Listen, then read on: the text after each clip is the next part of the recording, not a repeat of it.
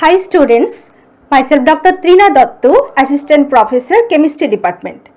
Today in my introductory class, I am going to discuss the chemistry of polymer materials. And first of all, you join my class and you will get entire content on polymer materials. And from the prerequisite knowledge, you are very aware about the polymers. So poly means many and mers mean units. So it is a multiple of units. So there is always the repetition of the units. So if we get the example from the real life, like say you are writing on the paper. So can you tell that by which polymer it is made of? Yes? Yes, it is from plants. So it is a cellulose C6H12O5 whole N. Now I am taking any example of the electrical materials like say switchboards or switches. Can you tell that which materials it is made of? So it is the bakelite phenol formaldehyde resin. And also you will learn how to prepare bakelite in the chemistry lab. So today I am going to tell about all the polymeric materials used in our daily life and also in industry. For chemistry, the subject code is CH101 for odd semester and CH201 for even semester. And this is the course the electrical EC and BME will learn in the odd semester, and CSC IT civil mechanical will learn in the even semester. And for this course, the prerequisite knowledge is required, that is the 12th standard. So today I will tell about polymer.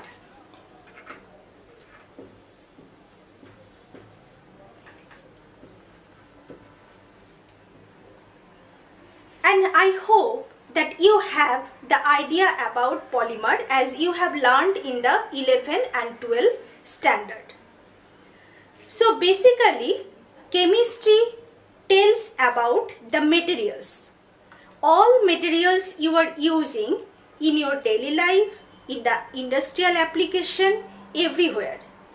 So as for example, you are, one question that everyone is writing notes. You have the copy in your bag. So can you tell that by which material the paper is made of? Anyone? Yes, that is the cellulose. Cellulose is one of the polymer. What is the structure of it?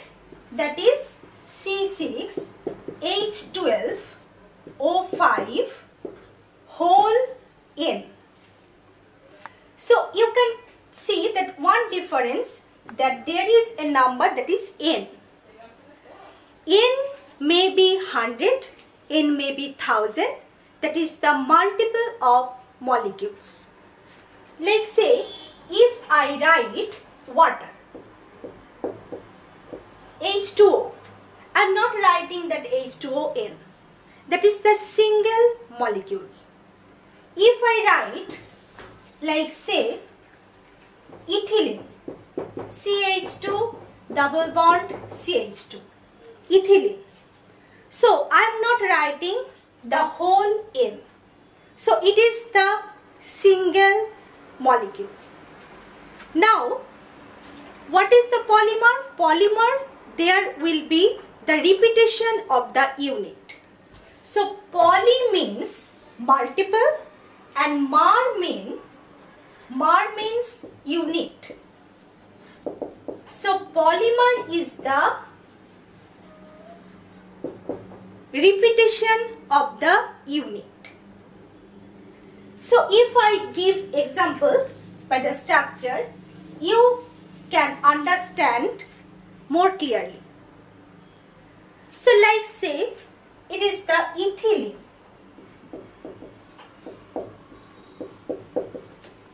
So this one is single unit, that is the monomer.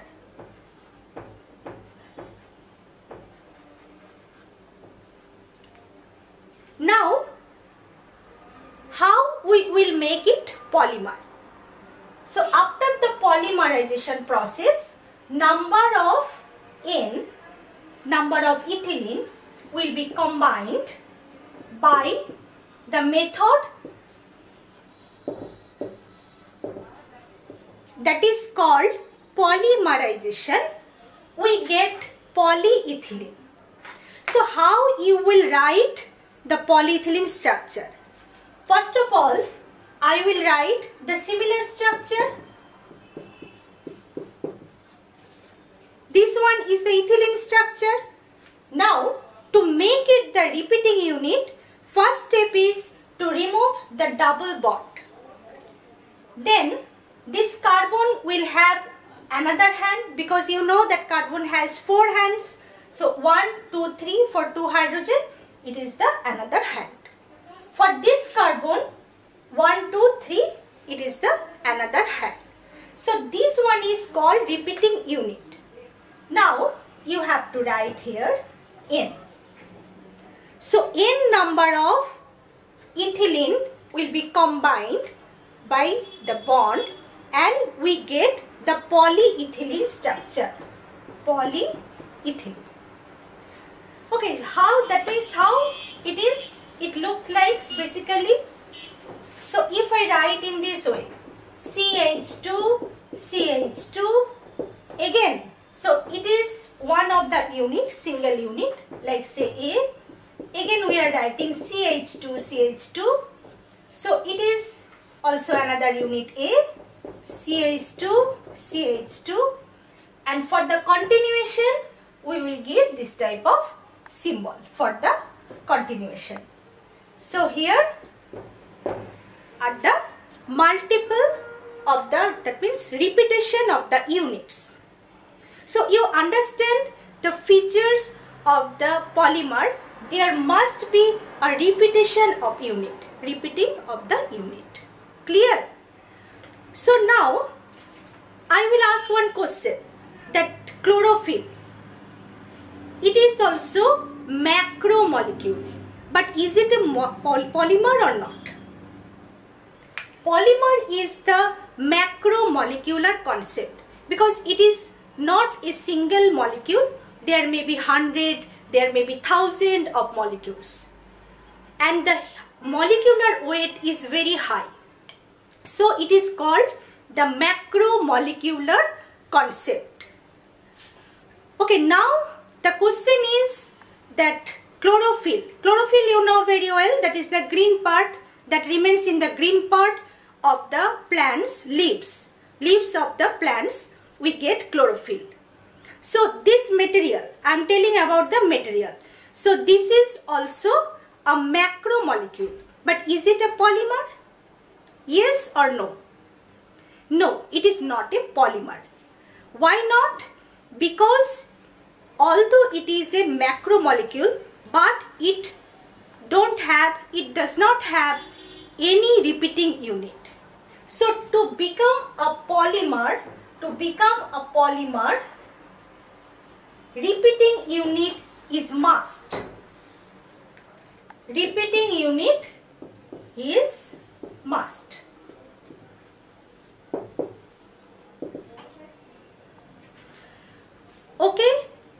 Okay, now I will show few structures of the polymers. Also I will tell the applications.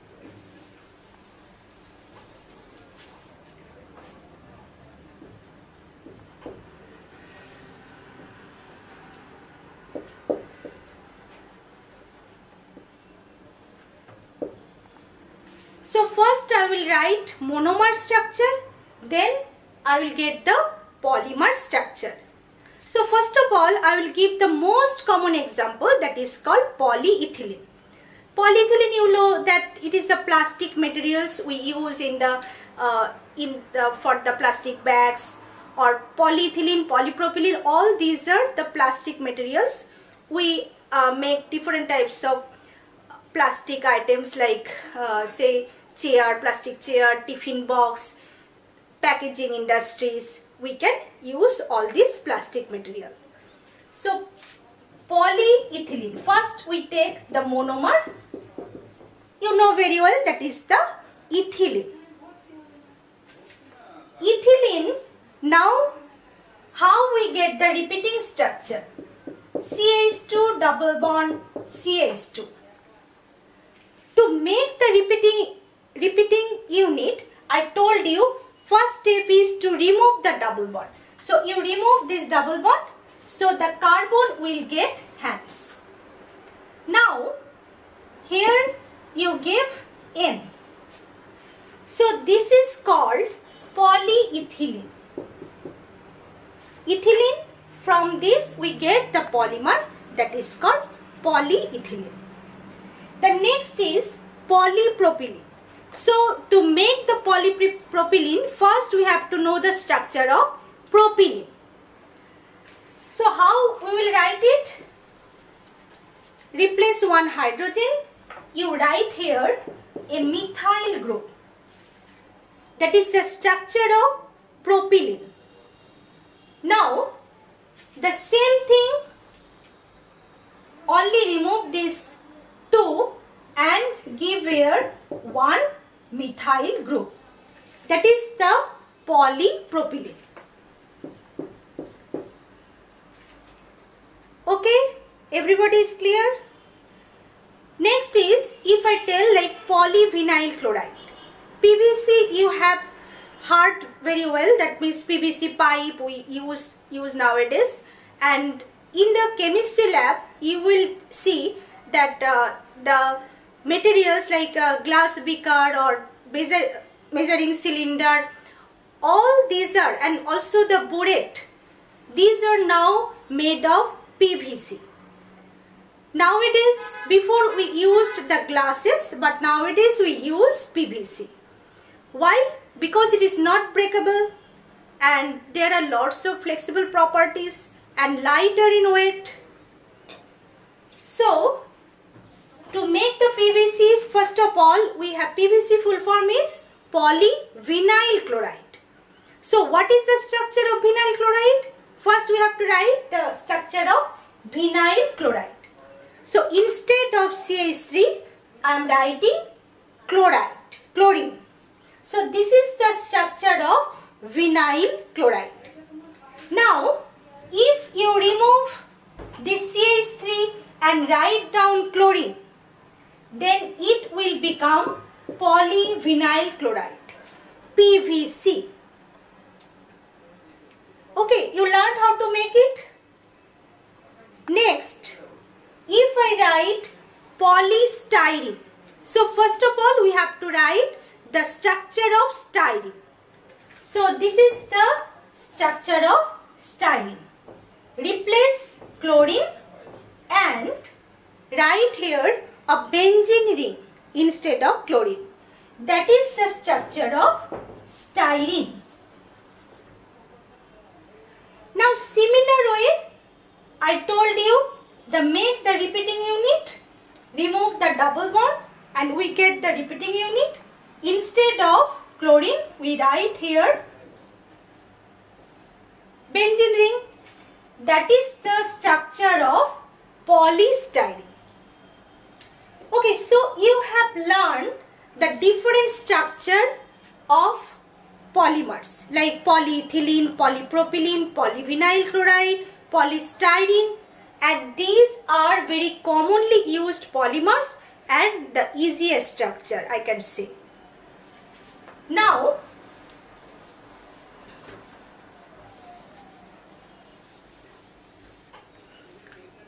if I ask that you use the non-stick fry pan in the home for kitchen, yes, do you know by which material it is made of? The coating, the black coating in the non-stick frying pan, which material is used here? This is called Teflon. Teflon. Teflon, the name is polytetrafluoroethylene. PTFE, polytetrafluoroethylene. So what is the structure? So first of all, we write tetrafluoroethylene. You know the structure of ethylene, that is C.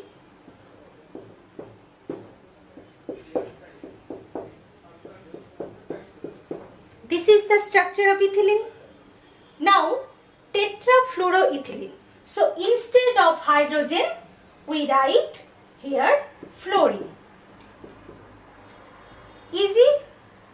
This is very easy. Okay, so this is the structure of tetrafluoroethylene.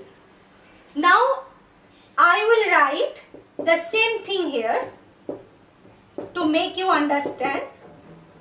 So this is the monomer structure.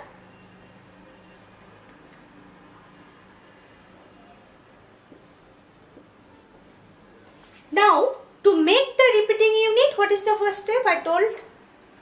Yes, to remove the double bond.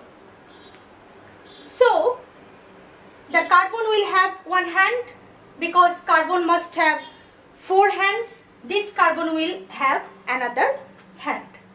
Now give the bracket and put here L. So this is the structure of polytetrafluoroethylene. So you have learned another use. Okay, if now think about the electrical items, electrical goods. Say here is the switchboard or switches. Can you tell that by which material it is made of?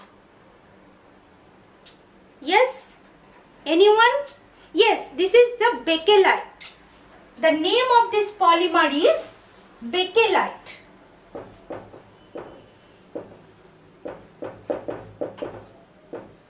Bakelite is a thermosetting polymer.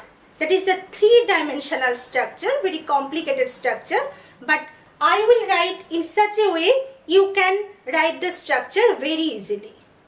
So bakelite also you will prepare in the chemistry lab. So what are the reagents to make it? This is the phenol and formaldehyde. This is phenol formaldehyde resin. So I will write in this way. First draw the structure of phenol. Okay, another structure of phenol.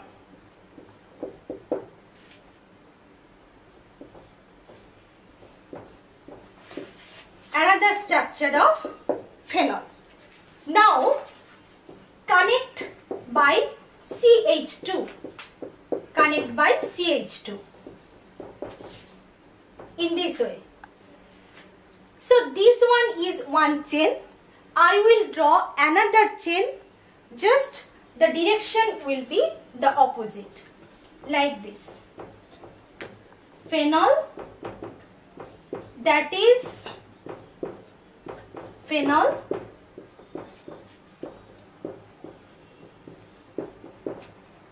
Now joined by CH2, it is coming from formaldehyde. Then connect these two chain by CH2. So in this way you are getting the full structure of bakelite. So you have learnt the structure of the materials by which the switchboard and the switches are made of. Okay.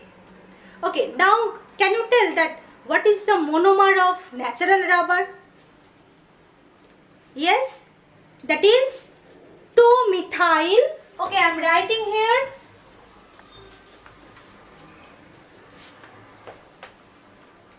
This one is 2-methyl. Okay, first write the carbon.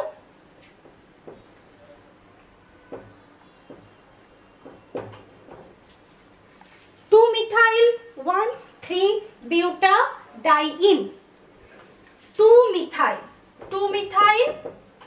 1,3-butadiene. So 1 position and 3 position butadiene. Then give the hydrogen, number of hydrogen, that is 2. Here is no hydrogen required. Here will be CH2. Here is 1 hydrogen. That is the structure of 2-methyl 1,3-butadiene. So this is the monomer of natural rubber. Now what will be the repeating unit? First I will write the same thing.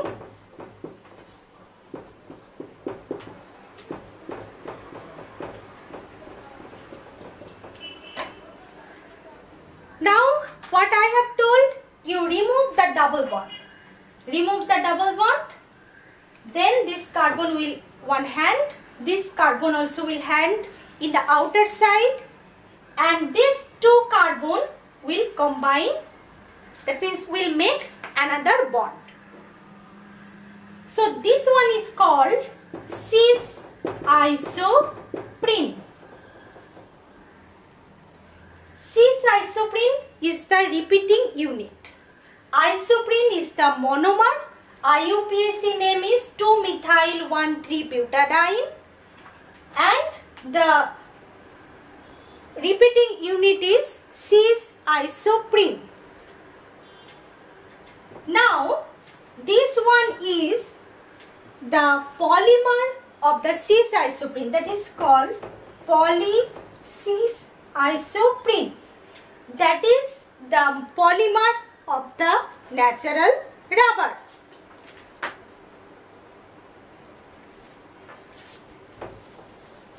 So this one you have learned the polymer of the natural rubber, the structure. So you have learned lots of application. What you have learned today? You have learned, number 1, if I summarize, that is you have learned monomer. Number 2, you have learned what is polymer.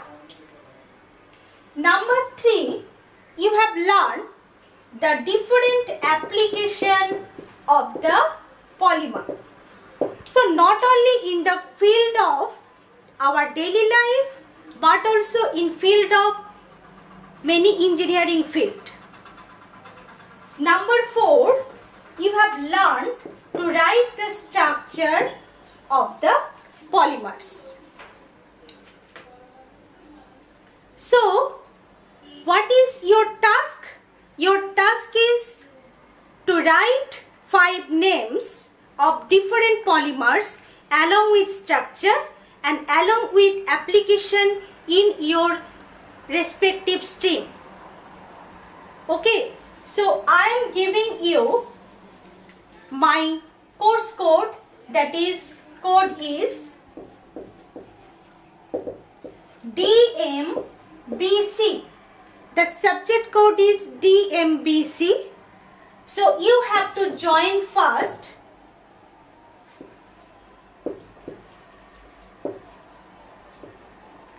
Taste.com and you do first the registration, then join with my code, that is DMBC. Then you can avail all the digital content I have already uploaded, all the assignments, the semester question, everything you can read from at any time, anywhere you can do the study. And then I have given your assignment. What is the assignment for today?